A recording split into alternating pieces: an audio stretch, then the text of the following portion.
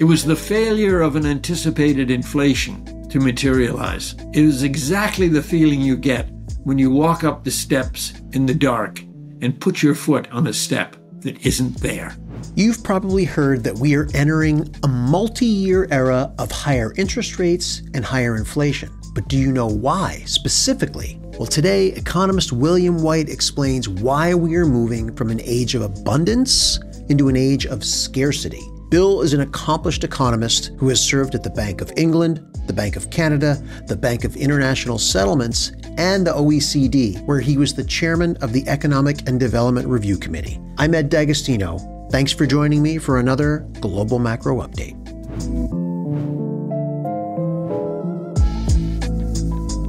Bill, I've been really looking forward to this conversation because I know you and we share a concern about interest rates and inflation remaining, if not high, certainly higher than they were pre-COVID, which seems like a real simple sort of thesis, but the reasons behind this are highly complex. And I touched on one recently, talking about how the need for the U.S. to become more resilient is going to result in some inflation, some pain. And then you followed up in an email to me saying that there's actually 5 important drivers behind this. And if you would be kind enough to take us through those 5, that would set the stage for, I think, what's going to be a great discussion. Well, Ed, thank you for inviting me today. I'm really, really glad to be here. My concern is that people are far too short-sighted when they start thinking about inflation and what the problems are likely to be.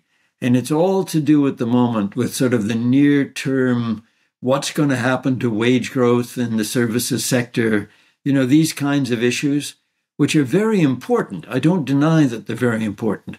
But there are some deeper, more secular issues that I think also need to be thrown into the mix. And as you said, I think there are at least five grounds and potentially more for believing that we've been through an age of plenty, and we're actually going to move into an age of austerity.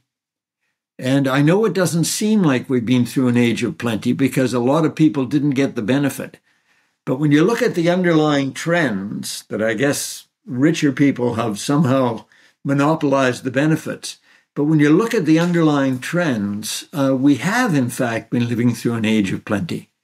And I can give you at least 5 good reasons for thinking so. I mean, one of them is globalization. It's had an incredible impact in terms of reducing prices, increasing the availability of things. China coming into the global trading system was very important. But the how can I say, the fall of the wall, Eastern Europe, India, all of those things contributed to the process of globalization, which has been really important over the course of really since 1990, I guess, with Xi Jinping and the euro. And, that's how I date the beginning of the globalization thing. It's been very important. Second thing that happened sort of in this whole period leading up to, I'd say around 2019. So the year of plenty, let's say from 1990 through until COVID, let's say. The second big thing was demographics. And my friend Charles Goodhart, my first boss at the Bank of England, has written a whole book with his colleague Prahad called The Great Economic Reversal, in which he talks about the early period and then what comes after. And I'll talk about that in a moment too. But the point is that we had the baby boomers coming through. We had urbanization in China. We had increases in women participation in the workforce. All sorts of reasons why the demographics were favorable to people being productive in the workforce. So that was the second thing about the era of plenty. The third thing was environmental.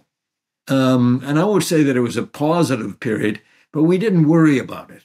There was a doubling of energy demand during that period, and yet prices didn't sort of rise astronomically. The industry managed to sort of pull out the coal and the gas and the oil, and everything was fine. Then we had the whole question of production processes. I think an unparalleled period where people were just focused like a laser on efficiency of production. Also, the globalization played into it, efficiency of supply chains. So we had all of that, and it was all positive. And then we had the technology. Like you can't forget about the fact that, the internet was essentially invented. Moore's law, the price of processing and storing data went, just down like a rock. All of these things contributed to prosperity and low prices, disinflation. And I believe that all of these things are going into reverse. So when you look at the globalization is going to be replaced by deglobalization.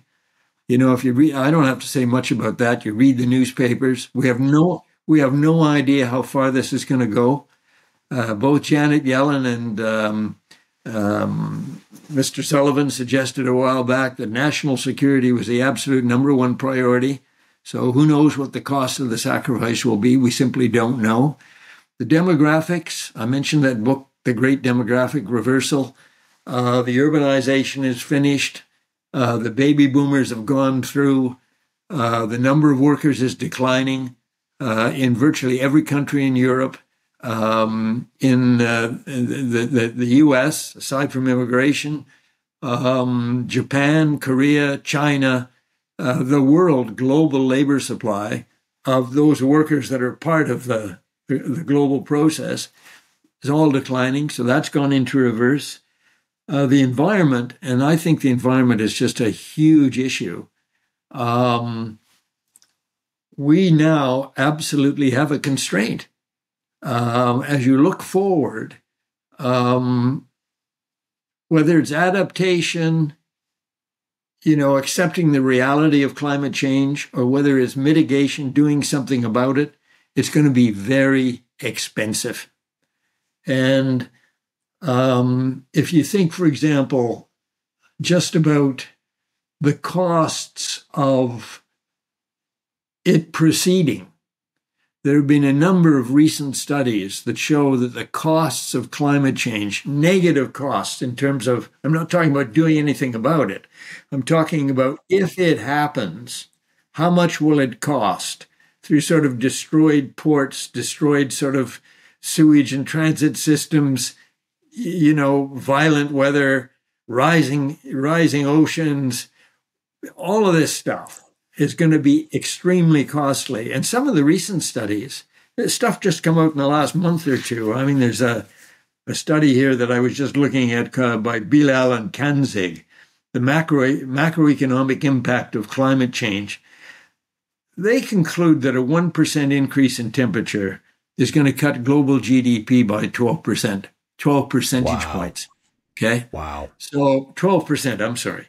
These are really, really big numbers. And there's two or three other studies. I won't go into the details. That all seem to point to the fact that the estimates that we've seen thus far are vastly underestimate the overall cost of this happening. It's going to be a huge negative supply shock. On the production processes, it's the same thing. People are sort of backing off efficiency. Your stuff about resilience, okay? They're starting to realize now that they can't carry on in the same way. They're just not, it's not safe enough. Then you add the national security stuff and the deglobalization on top. So we got all of this stuff coming down the road.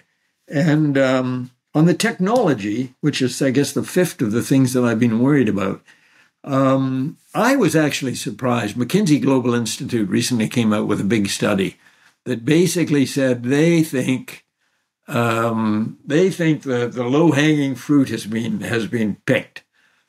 And if you look at somebody like, the World Bank, for example, you look at their medium-term projections, basically what they're saying is that productivity growth has been falling, and they are confidently predicting it will continue to fall. So all of this stuff, that was so positive in the past isn't going to be there. So on the supply side, I'm saying we are going from good times to times that are going to be much tougher, okay? The second aspect that I don't think gets anywhere near enough attention is that those negative supply shocks are going to arrive at the same time as positive demand shocks, okay? Now, let me take you through how I see that. Over the last 20, 30 years or so, we've actually been pretty fortunate on the needs for investment were not so great. And they weren't so great in large part because wages were low. So you didn't have to have capital expansion to increase your production. You just relied on people who were available and not so well paid. So that was something that we sort of really, really benefited from. And I think that is going to change in the future. So when you start thinking about, but now people are not readily available to work, we're going to have capital to replace them. Well, what that means is we're going to need more investment to replace workers that aren't there. So that's one thing that's going to go into reverse. When you think about the investment requirements associated with deglobalization, which you've touched on, resilience in your systems, we're going to have investment at home to replace the investment that once took place abroad. And then you start thinking about the environment. Okay, so each one of those negative supply shocks almost automatically calls for a big and positive investment response in turn. So when I talked about the costs of climate change before, okay, negative supply side shock, you have to, you could just live with it, right? You could just live with it, not do anything. But when you look at all the numbers, it makes absolutely no sense to do that. Yeah. It's interesting you say that too. Bill, I had dinner a couple of years ago with Francis Suarez, who at the time was the mayor of Miami. And he was talking about how that's, from his perspective, doing nothing is not an option because his city will become unlivable in a matter of a few short decades. So it's interesting, right? No matter where you fall in the political spectrum, he's a Republican. He's saying, look, I live it. I see it every day. Miami's going to get washed away unless there's a huge investment made. Absolutely. And so these studies that I was referring to before, most of them really talk about what's the cost of letting climate change rip, and what's the cost of doing something about it? And when you look at the numbers, the cost of doing something about it is huge. But the cost of not doing something about it are vastly higher. Okay? So it's that kind of, you don't want to be in this situation of having to do something, but we do have to do something. So what I'm suggesting is that the relatively weak investment picture in the past that we could put up with, okay? That's not going to be the case in the future. Those investment requirements to deal with demographics, deglobalization, and climate change are going to be huge. And then in addition, we have the guns and butter problem. So in the age of plenty, okay, that was when we were all getting the military dividend, right? And we didn't have to do much for sort of poor folk because we all believed in the trickle-down theory. Well, it ain't like that anymore. So when you look at the military side, it's the very opposite, right? You can see it now. You can see it in Europe. You can see it everywhere. Everybody is starting to rearm, and that's going to be very expensive. Now, how far it has to go, I have no idea, but it will be very expensive. And then you get on to the butter issues, okay? So before we didn't worry too much about, redistribution stuff because, life was reasonably good. But now we've gotten to a point where there's a lot of angst and there's a lot of anger and there's a lot of recognition. I mean, the UK, for example, there's been a massive cutback in welfare support and stuff like that. And starting to realize that the costs of that are far greater than you had originally anticipated. So all of that stuff. So I've got all these 5 negative supply side shocks. I've got these 2 really important positive demand side shocks, which is investment, both public and private, okay? And the guns and butter stuff, okay, which is going to have to be dealt with. So when you put all that together, this goes right back to the question when you started. What does this mean for interest rates? What does this mean for inflation? What does this mean for interest rates? And to my mind, I just find it very hard to believe that this is not going to be very inflationary over an extended time period, and that will have implications for the conduct of monetary policy, and that interest rates in that environment of continuous and extended shocks, you will need to have tighter money in order to prevent, on top of all those difficulties, a kind of needless wage price spiral that will eventually benefit nobody. So I think when I talk about, I think we're going from an age of plenty to an age of scarcity, and we have not focused on these secular issues. I don't think we're doing ourselves any favors.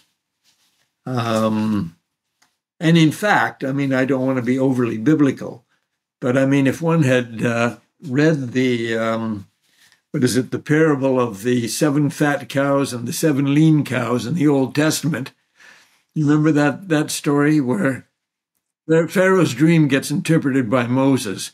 He says you're going to have 7 fat years in the land of Egypt, followed by 7 lean years. And Pharaoh says to Moses, start building the silos. And unfortunately, we haven't. So I think we should be thinking rather more seriously about some of these really deep secular problems that are coming down the road. I certainly hope they're not. But it seems to me that the probability of my being correct is high enough that one should at least be thinking about mitigation, resilience. What are you going to do when the time comes? We've talked in the past about Keynes and how his thinking factors a lot into how you're looking at this. I mentioned, I think, before the recording started, that in a way I was sort of motivated by Keynes's tract that he wrote in 1941, which is called How to Pay for the War in a Socially Just Way.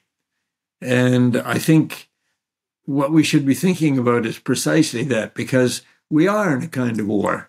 We're in a war to preserve our market-based, capitalist, democratic system in an environment that is going to be very, very difficult to navigate. So Keynes would say that in good times, the government should put money away, and that in bad times, the government should be there to help the economy get back on its feet, spend, so that it accelerates the recovery. Precisely. He gets so demonized. His thinking is so demonized because everyone forgets about the first part of his equation. Why do you? This is a tangent, but why do you think that is? Oh, shucks. I think because it's so hard to do. And this is the fundamental problem, in a way, at the macro level. If you look back over the last 30, 40, maybe even longer years, is that when we've done the easing, okay, when you've run into a recession or something of that nature, you ease monetary policy and you ease fiscal policy, but you never reverse the movements as much. There's been a fundamental asymmetry. And what's that meant is recession after recession, the interest rates during the age of plenty ratcheted down because it was so much easier to lower them than it was to raise them. And it's exactly the same thing in the government deficit side. that what government should have been doing was when the economy sort of went into an expansionary phase, they should have been trying to run surpluses that matched the deficits. Now, albeit accounting for the differences that you were on a sort of positive growth track, you hoped, okay, which may now, as I say, be coming to an end. But there should have been much more symmetry in the policy responses, and there weren't. And now, and this is really the heart of the matter, is that whereas in the past, when things turned down, you could simply ease monetary and ease fiscal. Now we've got huge problems of doing that, particularly we've now got a bit more room on the monetary side to ease if things turn tough. But on the fiscal side, we're starting off with such huge debts, both public and private, that when I start talking about the need for consistently higher interest rates over an extended period, any thoughtful person has to say, to start with, what's that going to mean for the private sector and financial stability? And when I start talking about higher interest rates for the government that's already heavily indebted, the question of what does that imply for debt service requirements for the governments going forward? So because we didn't do the right thing over the last 20 or 30 years, that we were not prudent enough, indeed, perhaps even imprudent in certain respects, we now find ourselves in a place where we don't want to be. We're facing all of these requirements, a lowered potential to produce stuff on the supply side, and yet an increased demand for investment, implying, and you don't need to be a rocket scientist, okay, if aggregate supply is going down and aggregate demand is going up because of investment, there's only one thing left that can square the circle, and that's consumption. And that becomes politically extremely difficult. And that's where you get into the question of what are the broader implications of trying to deal with these problems. So we really do have some difficult circumstances to deal with going forward. I'm not saying it's going to happen tomorrow, but these are secular forces that are already in train and will continue for an extended period of time. And there should be more thought going into that and how we deal with it than is going into it, in my judgment. Yes, and you've made it clear in past writings and speeches that this is a highly complex situation. That simple fixes aren't going to work here. And yet, in the U.S., stock market is near all-time highs. I don't know how many times we've hit an all-time high this year, but it's been many times. The market remains elevated. From the investor's perspective, times are good, and politicians are funded primarily by people who are investors or the extremely wealthy. So I don't hear any U.S. politicians giving real airtime. I think I heard one nod in a speech recently where one of the presidential candidates mentioned the debt in passing, maybe all of 3 seconds in a long speech. No one's talking about this. To me, although I guess I have been worried about this range of territory for many, many years, the Liz Truss episode, I spent a lot of time in the UK, and the Liz Truss episode really sort of hit me. And there were two elements of it. The first element was when they came down with this wildly imprudent budget, which they had not passed through normal channels. The cabinet hadn't heard about it. The budget office hadn't heard about it. They just sort of did it. And it was in itself imprudent. And the way they did it was imprudent. And the gilts market went mad. And there was a huge spike in bond yields. And then the Bank of England had to, well, that was number one. Step number two was that big increase in gilt-edged interest rates had enormous implications for pension funds that had followed investment strategies using derivatives. And what happened was that there was a huge call for margin. And the only way that they could do it, the only way they could get the cash was by selling more gilts. And gilts were already in free fall. You get the picture. This is a complex system. Death spiral.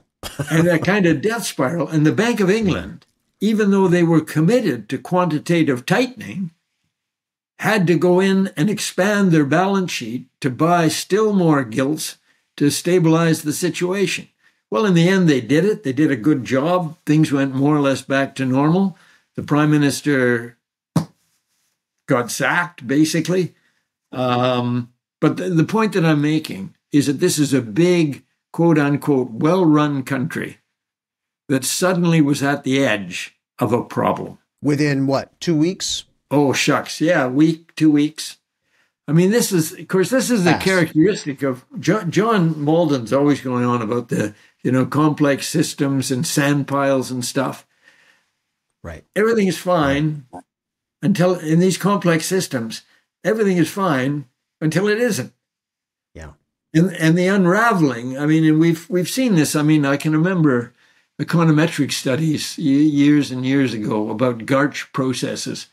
And basically what it meant was when the stock market, and this is traditional, the data goes back for hundreds of years.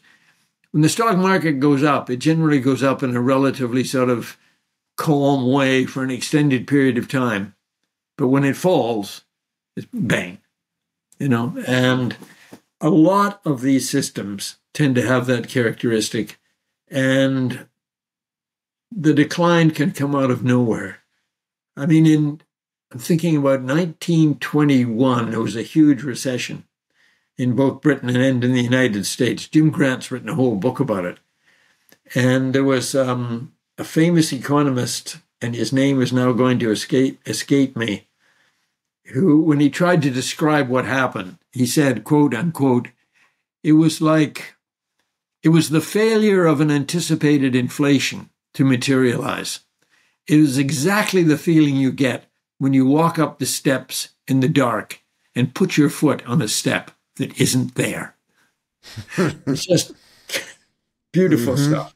But that's the way these systems work. And the problem is that as long as things are going good, this is back to your resilience point, but it applies much, much more broadly than just inventories.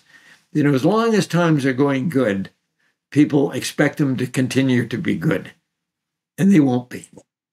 And we know this over and over again. We've seen this so many times in history that all of a sudden stuff stops. And, Larry Summers years ago got off a wonderful line at a meeting in Prague. 1, 2, 3, what comes next? The answer is 4, because it's obvious. And then he said, no, it could be 3, because the best predictor of tomorrow is always today. So it could be 2. Because in the end, everything reverts to the mean. And not so fast, it could be 1. Because everything that goes around comes around. And there's a terrible tendency on the part of everyone, governments and private sector, to say the world works 1, 2, 3, 4. But it really works sometimes 2 and sometimes 1. And we give very little thought to these issues. And I guess it's because nobody gets, what's the word? Governments don't get reelected for avoiding bad outcomes. So that they do stuff and all that's noted is, boy, that's costing a lot of money. So, I mean, on the military side, there's an expression, I wish I could do the Latin, but I forget it. But the English translation is, if you want peace, prepare for war. And the UK wasn't prepared, nor the US for that matter, wasn't prepared prior to World War I. then they made the same mistake by not being prepared for World War II. And I guess people are now sort of kicking themselves a bit, saying, maybe we're not prepared for what's coming down the road. Just keep making these mistakes over and over again. Let's talk a little bit about some of the potential consequences from all of this, Bill. There's some potentially good consequences, I guess. If you're an investor, there might be some pockets of investing like automation that you'll do well in, but there's a lot of negative. I mean, you mentioned the UK cutting back on social programs. In Europe and in the UK, there's a more socialized form of medicine than we're more familiar with in the US. What could happen in the healthcare space? Yeah, absolutely. I mean, the healthcare space, we talked before about demographics, and I put the emphasis on these people used to be working and now they aren't working. But the other thing I didn't mention was they're also old, sick people. Right. The demand for healthcare is just going to go through the roof. Yeah. And sort of you start thinking about things like Alzheimer's. The fact is that there's going to be a lot of people who are going to be in very ill health, who will need care. And the question is, how do you provide it? And of course, there's a big discussion in the UK at the moment, and there is in my own country, Canada, about how do you improve the system that we've got? How do you increase efficiency? Not least of which through the more fervent embrace of digital technology, to try to deal with the problems that are coming down the road.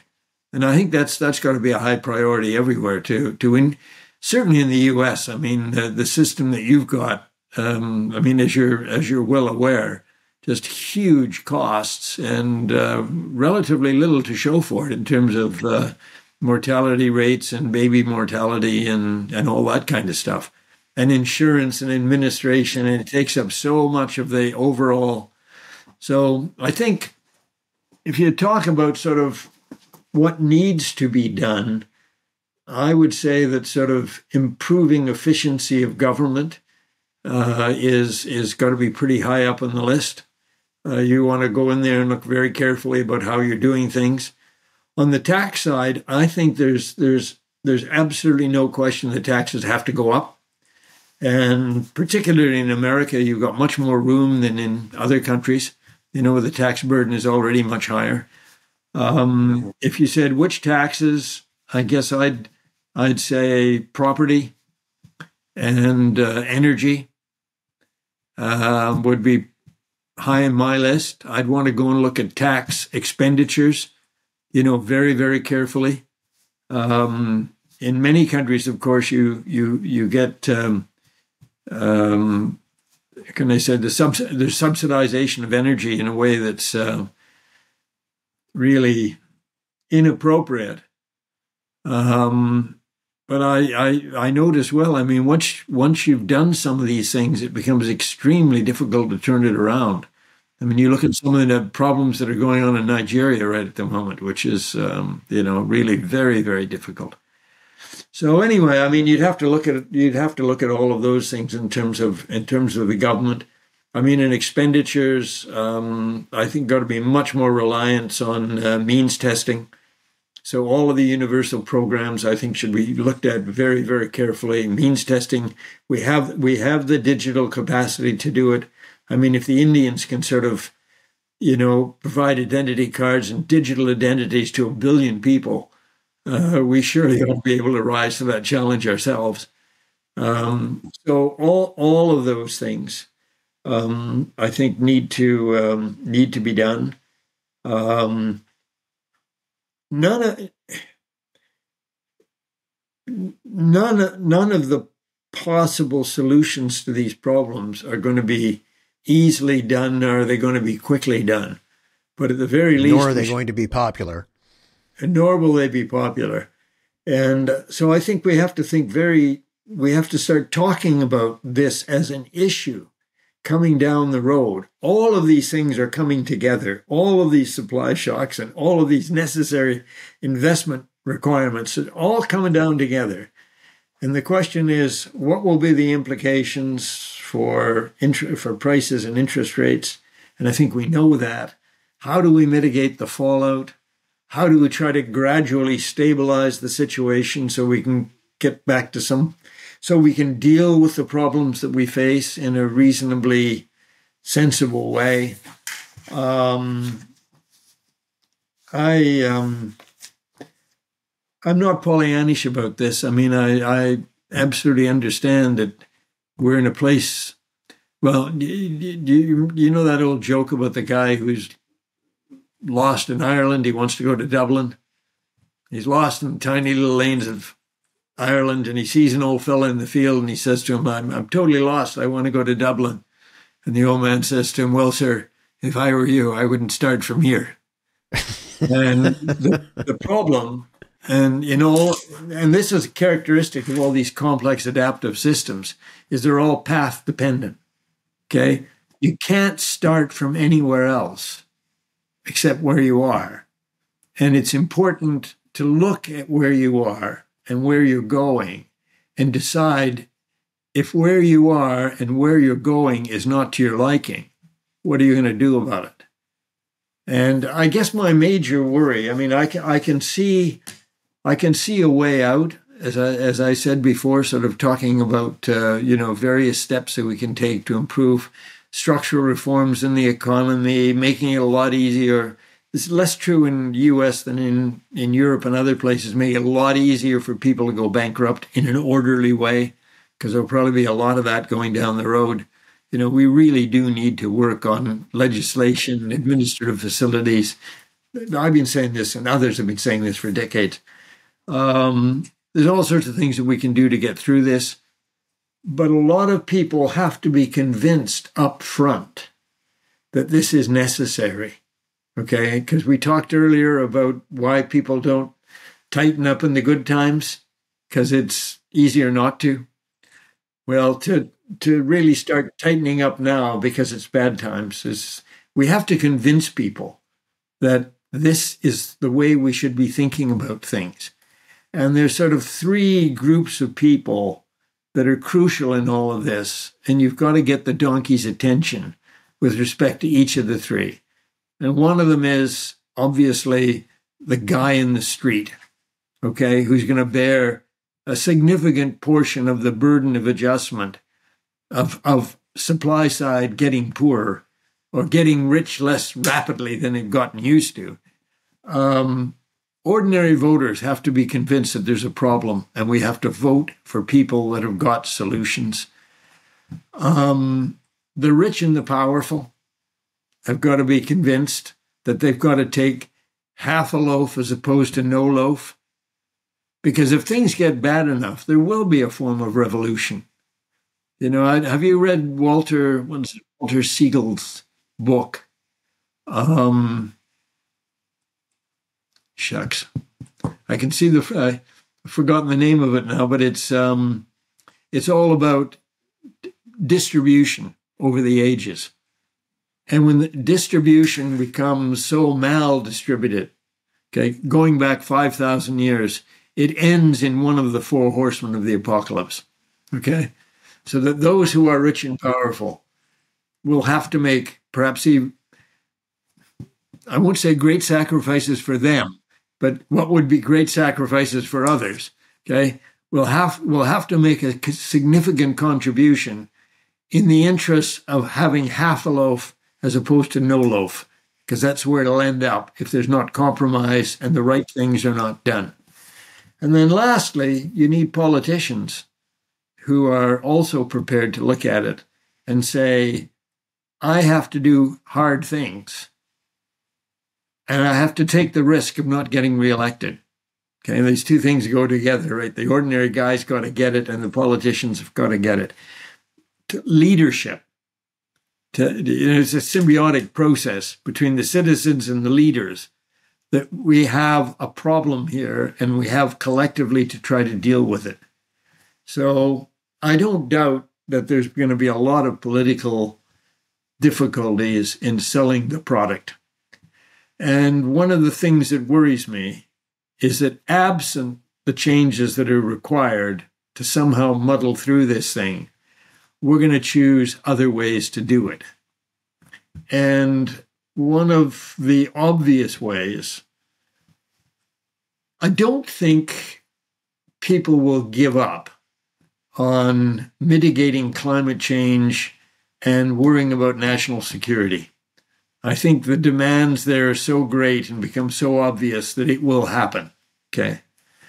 But I do think that there's a reasonable probability that people will say, well, we don't have to pay for it. What we'll do is we'll just sort of print the money.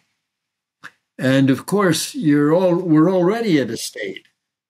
You know, as you start to think about the interest rates are higher and debt service is now going to be higher, and there's going to be not too willing a market to buy all of those government bonds in those circumstances. And so what happens traditionally is you've got the big expenditure requirement on the public side, but you just fall back into the central bank, right? Central bank buys the bonds. And that's just inflation. That's inflation tomorrow, if not inflation today. That's the Latin American solution.